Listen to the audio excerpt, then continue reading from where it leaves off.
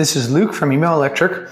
We're here today to talk about the battery options for the ePropulsion Spirit Evo and ePropulsion Spirit 1.0 Plus.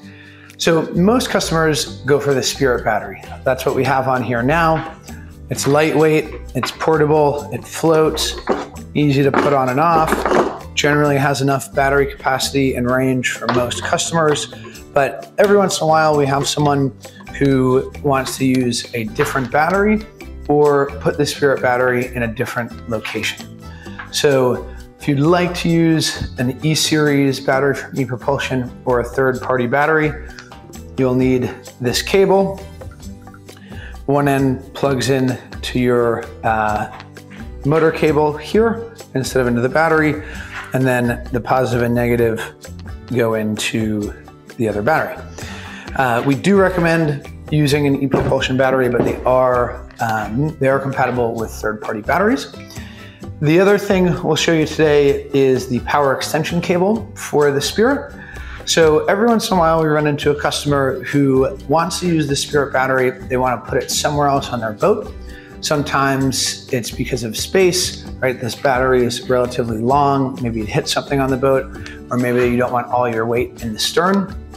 If that's the case, you would use the power extension cable. So you could take this battery off, bring it to the other location on our boat. This cable is 2 meters long, so about 6.5 feet. One end goes right into this cable that comes off of our motor.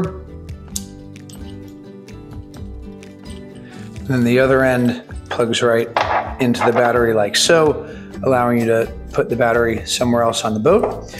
If you do go that route, or either of these routes where the battery is not sitting on top of the shaft, and you want to make your motor look a little bit better, you can get the Spirit motor cowling. So this is just an empty plastic shell. It's all for aesthetic purposes. You don't need it, but it does make your motor look a little bit nicer. So to put it on, we're going to line up these two slots there with these two black pieces of metal on your motor. To do so, you kind of got to get down here, get one on there, get the other side on, and then gently slide it down. Sometimes it takes a little bit of finagling, but that is about it.